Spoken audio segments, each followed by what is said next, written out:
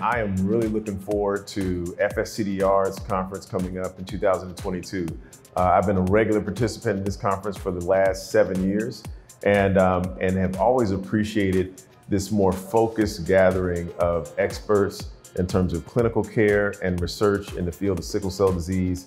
Also being able to engage with patient advocates so that we can, in a more collaborative way, figure out better solutions to issues that our sickle cell warriors are dealing with. And not only figuring out solutions, but figuring out actually how we're going to put them into action. That's one of the things I really appreciate about FSCDR.